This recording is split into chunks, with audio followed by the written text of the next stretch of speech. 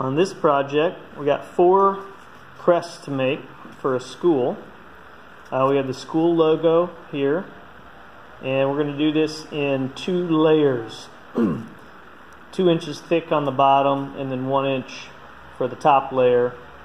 And this is what it looks like so far. We've got the 2-inch thick HDU off the CNC now, so you can start to see the shield and the florets in there starting to take shape. At this point, we're going to hand carve. I'll get up closer now.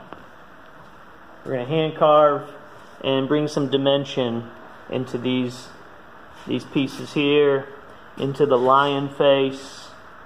And these are 2 pieces of rope right here. We'll go ahead and hand carve those.